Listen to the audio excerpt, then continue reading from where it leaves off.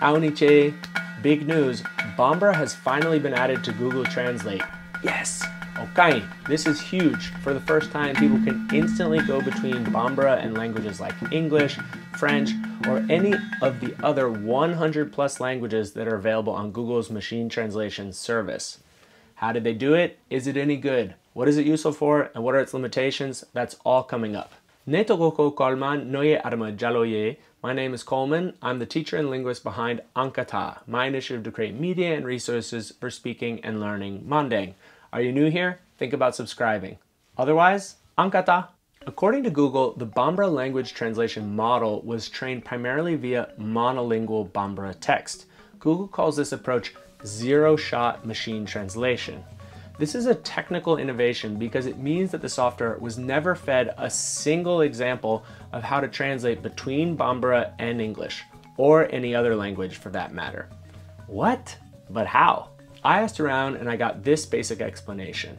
Most machine translation engines or models are trained with parallel data, basically meaning a set of aligned one-to-one sentences in both of two languages, let's say Bambara and English for instance. In this case, the model is developed by feeding it the aligned parallel translations in Bambara and English. It goes through them and eventually extracts a number of implicit rules for translating between the two languages. To build a machine translation model from a monolingual data set, or corpus, you need another approach. This is done by feeding the model monolingual sentences and versions of the sentences that have blanks in them. For instance, mbeta and mbe. This is like giving the computer fill-in-the-blank exercises, also known as cloze tests, along with the answers. If you do this across multiple languages at the same time, that is, you create a parallel fill-in-the-blank or cloze corpus, it turns out the model will identify shared traits of grammar and word meanings across the different languages. Amazingly, this means that the model is capable of providing halfway decent translation even if it's never been fed examples of actual translation between Bambara and English.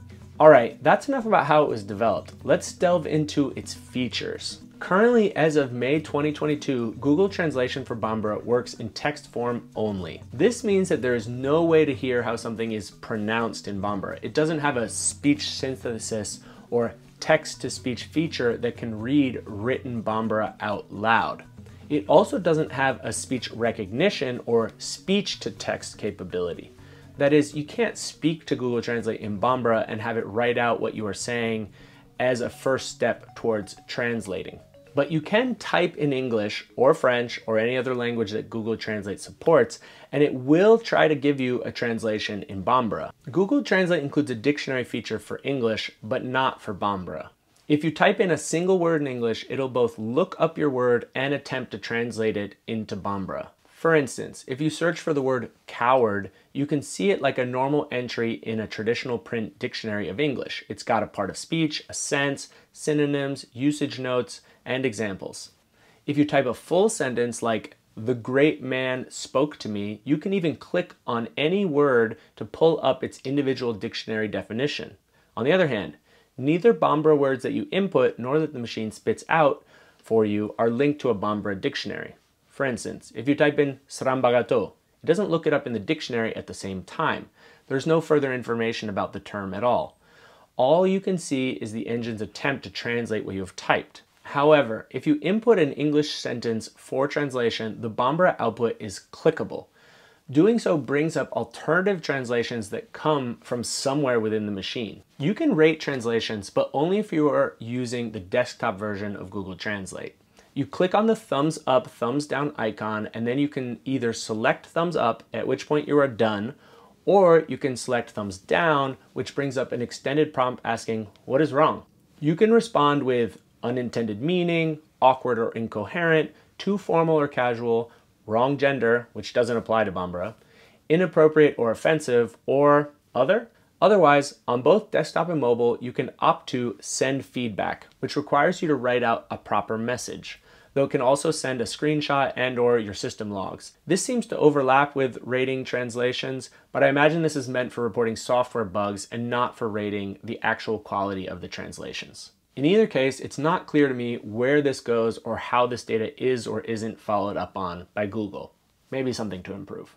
One final feature worth mentioning is the contribute feature, which lets you work through various tasks that can help improve Google Translate as a service overall. This includes validating translations for accuracy and translating words and entire phrases. Contributions as a feature could use some tweaks. For instance, in both validate and translate, they say to please ignore errors in the original text, but at the same time, you can flag an original text example for review. Not sure what that means. I did stumble across something really cool though. When I worked through some translate tasks, I was given the option to translate sentences that were written in Unko script. Unfortunately, as we'll see in a bit, the engine doesn't seem to support Unko-based text otherwise. But perhaps it's in the works? All right, that's more than enough about the features. Let's put this thing to the test and see what we get. Let's start out with some simple sentences. Hello? Aunibara, I guess that works. It is technically a way to greet someone. Hi, Aunibara. So again, we get Aunibara, hi to you. Bonjour à vous. We get French. What is up? Mudebe kake. I've never heard it as a greeting. Good morning. Ani sogoma. Here, it opts to use the old orthographic form of having a apostrophe. Good afternoon. Iniula. This actually works perfectly. Let's try, how are you? Ika kenewa, are you healthy? And I'm curious, what happens if you actually type, are you healthy? Yala ikeneyarawa. It means something maybe a little bit more like, have you become healthy? How about, my name is Coleman? Ne togoyeko Coleman. And it is possible, but in my experience, not what's typical. My last name is Donaldson. Ntogo labanye Donaldson ye. We here would want to see it with jamu. How about if you want to ask somebody, what's your name? Itogo bedi works perfectly to ask one person. What happens if we try to change it to say, what's your last name? Itogo labanye muye. I mean, this is more literally last name, but that's not how you say it in Bambara. Let's see if we try to switch it around to family name. Ika dembaya togoye muye, which means the name of your family, but it's not how you actually say someone's last name. What if we try surname? Itogoye muye. So this isn't working at all. In this case, we have not gotten jamu a single time. Where are you from? Ibe bo dugu jumena. This literally means you come out of which town? I'm from America. Ne bora Ameriki means literally I came out of America. It's nice to meet you.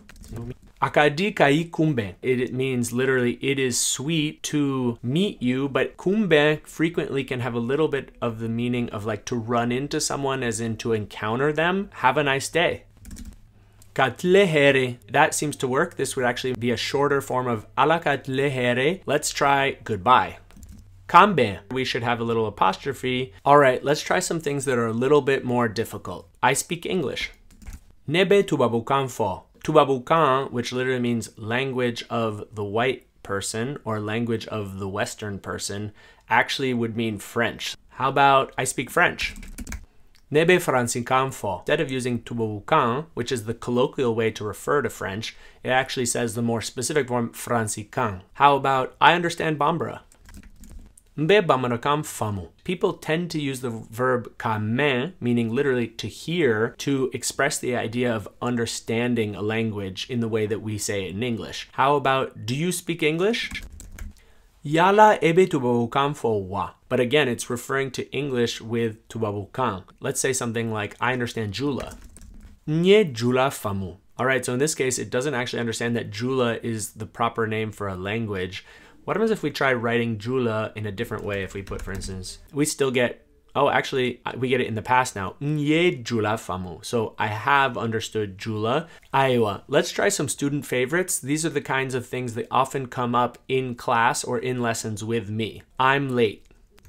Mbe late. No, that doesn't work. That's just an English word. How about I'm busy? Mbolo degunendo. This is saying something like my arm is encumbered. How about it's nice out in the sense of let's go outside. Akadika bo. It's nice to go out. What happens if we change things?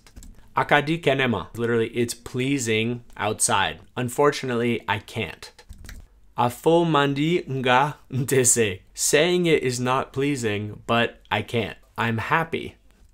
Nison jalendo. I, sweetened hearted, it is. I'm full, as in I just ate a lot of food and I'm full. Mfalendo. I'm used to people actually saying mfara. All right, now let's try looking up some sentences in English that would normally translate into Bambara forms that have markedly different spellings from what you actually hear people pronounce orally. Someone stole it. Mogodoya sonya. Ka sonya has become ka shuen, but we see that here they use the standard Bambara spelling. I don't eat beans. Nete shefandu. Shefan would actually make me think of chicken egg. I think it might be completely confused. Beans are tasty. Shokadi. So soso became sho. But here they actually write it in this kind of new standard. I cooked chicken. Ne sogotobi. This one actually means I cooked meat. The chicken crossed the road. Konoye sratege. The bird crossed the road. The chicken is delicious. Konoinkadi. This bird is good. Let's just try chicken on its own. Sise. Malians would typically say she. They have opted to preserve the fuller form. All right, let's try some more advanced sentences and we'll see where we get. It's so hot in this so trauma that I think I'm going to die. Akasuma kosobe ni sotrama ni konofo haglila kombetasa. It's so very cold inside of this sotrama to the point that in my mind, I will go and die. Seriously, I can't take another bite without getting sick. Seriously, nteseka kini wereta ni mmabana. It just didn't even try to translate seriously, it just gave it to us in English. And then let's imagine that you're at the market. Can you please lower the price? Because I really don't think that bananas are that expensive. Yala aubeseka songo jigi bao chana ne hakilako bananku songo ka gelentewa. So technically, can you reduce the price? But I would have, in Bambara, said, Yala aubeseka do boala. Because in truth, in my thought, ko bananku. So bananku would actually be a type of yam. It's saying, because do you think that I think that bananku are that expensive? Okay, let's try to really throw it for a loop by entering some English proverbs. Do unto others as you would have them do unto you. Auba fe uka ke auye chogomena auko ke mowereye. You want people to be towards you in which manner, aukoke, you should do that to other people. An apple a day keeps the doctor away. Pome kelent lekono obe doctoro mabo. One apple in the day makes the doctor move away. Don't count your chickens until they hatch. Aukana auka kono jatifo ukabo. You mustn't count your birds until they come out. Okay, and now let's really go crazy by saying some idioms. This was so fun. I had a blast. Nye blast do soro. I obtained some blast. Okay, now it's time to test things the other way around. So let's go from Bambara into English and see what we get. Iniche. You are welcome. Heresra. The way to peace. Heretlena. Just peace? That's all we have? We just have peace? Somorodung. What about the relatives? No, but seriously, this one does work. Ikakene? Are you healthy? Yes, we got this one. Toroten. I don't have a problem. Do you have a problem? Heredron. Just peaceful? Ambe alatanu. We praise God. This doesn't give you the cultural sense behind the sentence, but it does give you the literal meaning. Alakat lehere chaya. God bless you for a long day. A really long day. Okay, and now it's time for some more complicated sentences. Mbe bamanakamfo. I speak Bambara. Ite tuabukame. You don't hear English. You just don't hear it. Ankata. Let's go. Mbife. I love you. Nalasona. If God wills. All right, so I think this one works. It would have been a little bit more natural if it was God willing. All right, and let's now do some ones that I'm 100% sure it's going to have trouble with. Mbafe kata butiki la ka sogo-san. I want to go to the shop and buy chicken. Why does it think that sogo is chicken? Alakan deme. God help us. Yes, God help us. Sontila. There's no acceptance. All right, this one is totally wrong. Sontila would actually mean you don't have a fault. Ndusukadi. I'm so excited. Dusukadi for me, my heart is pleasing, could also just capture the idea of I'm happy. Mfara, I started. All right, so this one is totally wrong. Mbifo. Actually, mbifo does mean I greet you. It's not in the future, but it can also mean something like I thank you. Sabali. Sabali. Sabali. Sabali. Sabali. Sabali. Sabali. No? No, it's not English. Takaboy. A little bit awkward English because we would just say, get out of here. Kabako. Incredible. Though it does literally mean a shocking affair. Patisakana. Participate. I don't think that's what Alpha Blondie means.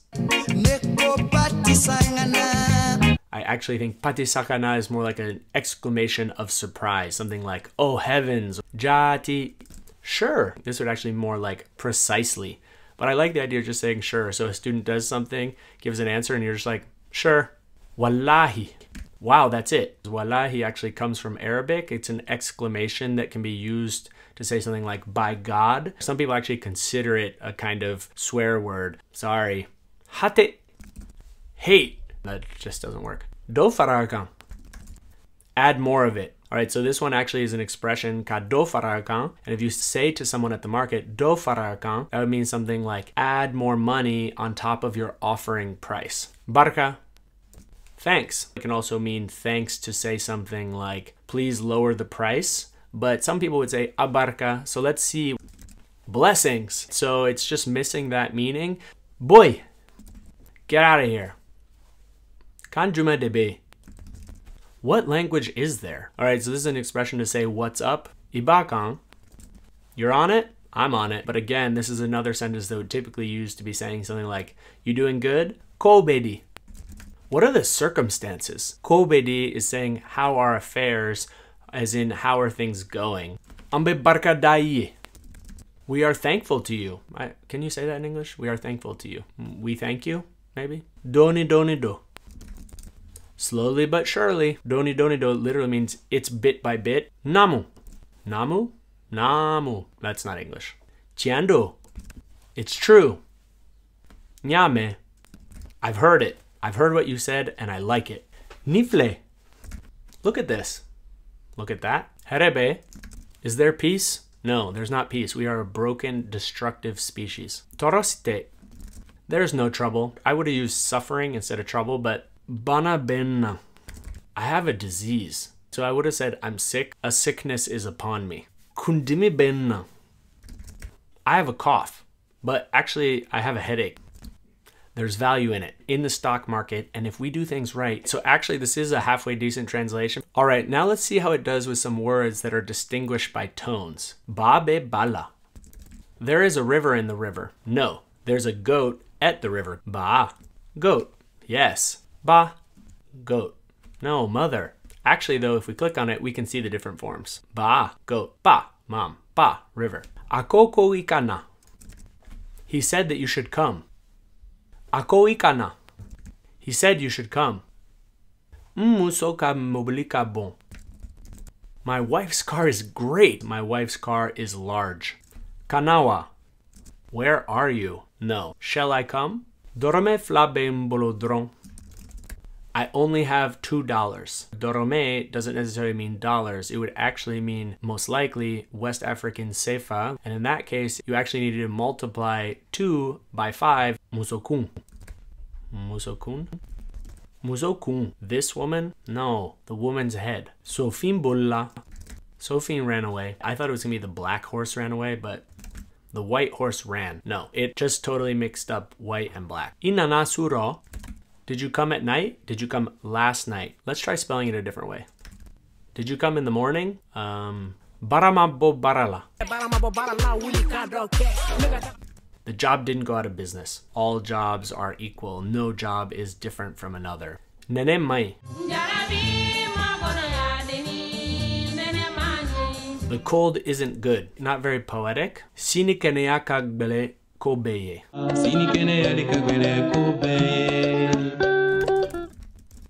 Age and health are hard for everyone. Age and health are more difficult than all matters. All right, let's see how Google Translate does with some variation And we're going to start off by looking at how it approaches Jula forms.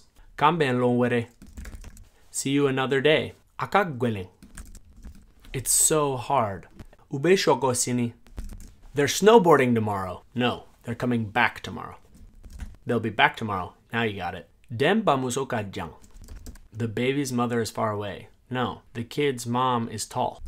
Dem ba kajang. The baby is far away. Alright, so it doesn't get Bambara either. Basitara. Basitara. Basitara. There's nothing wrong with that. So it doesn't get the difference between la and ra. Idanse. I danced. This actually means welcome. Though it doesn't seem to be able to get it in Bambara either. Nte sosodung. I don't eat arguments. I don't eat beans. I don't eat gluten. Sure, maybe does it actually mean gluten historically instead of just beans? Sisebe bona. There is a snowflake in the house. No, there is a chicken in the house. Sheep are in the house. No, there's a chicken in the house. All right, let's test it for non-standard Bambara spelling. Musokai kosobe. The woman is very nice. The woman is so beautiful. Cheka jugu. Tied to the jugu. All right, let's try writing it in normal spelling. The man is terrible. Let's see how it does with tone. Chie nana. All right, so if we add full tone, it seems to just interpret it. All right, so it got all of them. Let's try something a little bit more tricky using the distinction between definite and indefinite. There is no woman here. Wrong. Musoteyang actually means the woman in question is not here. So I think that underlyingly Google just erases all of the tone marks and just tries to guess purely without them. All right, and now let's see how it does with the unko script. Mbe bamana kamfo. So it just doesn't even handle unko. If you put it in there, it can't interact with it. Woo, that was a lot. Where does it leave us? Here are my takeaways. Despite my nitpicking in this video, it's an incredible tool that is more than serviceable. The fact that it might facilitate people's ability to communicate instantly in even a rudimentary way is without a doubt amazing. Sure, as of right now, the engine sometimes makes flagrant mistakes, such as confusing hot for cold, or repeatedly translating chicken or sise as bird or meat. I'm confident though that such things will be worked out in the months and years to come as Google collects more and more data, works with more and more people, and incorporates a proper dictionary, like the one that I made. That said, no matter how good Google Translate for Bambara is today or how good it is tomorrow, machine translation for Bambara does not mean that there's no point to learning the language anymore. Just like for other languages such as French, Chinese, German, Arabic, or English, it's just a tool, and one that has limitations. First, it doesn't take tone into account, but you can freely paste text with tonal markings and it will simply ignore them without being thrown off. Second, for now, you can only translate to or from Bambara in Latin script. But based off the fact there is some unko text present in the contribute section, it looks like there may be some support for it down the road. Third, Google Translate's Bambara engine can handle some orthographic and dialectal variation, but it's not exactly clear which kinds and why or why not. Finally, unless you are just inputting a single word and using Google Translate like a very simple dictionary, the shorter your input is, the less likely it is that Google Translate will provide you with a contextually appropriate rendering. This isn't really surprising. Perfect machine translation is impossible, even for the languages with huge data sets, comprehensive dictionaries, and highly standardized written traditions like English or French.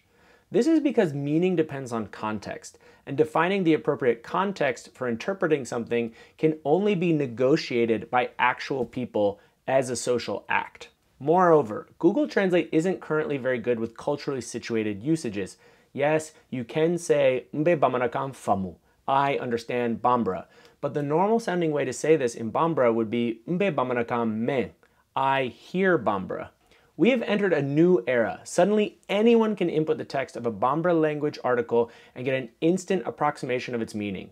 While it won't be perfect, it means that anyone can get the gist without needing to appeal to a translator or spending the time actually learning the language. Alaka nafabo Google ka barala. Iowa, what do you think of Google Translate's Bambara language capabilities?